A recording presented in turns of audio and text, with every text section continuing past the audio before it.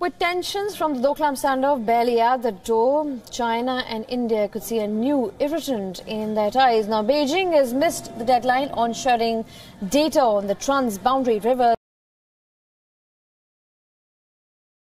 and managing floods and forecasting ways to tackle the rise in water levels during the monsoon season. But according to a bilateral agreement between the two countries, China is required to share data on water level, discharge and also the rainfall at its old stations along with rivers that originate in China and flow into India. Now, China is required to share this information was in fact required to share this information between 15th October.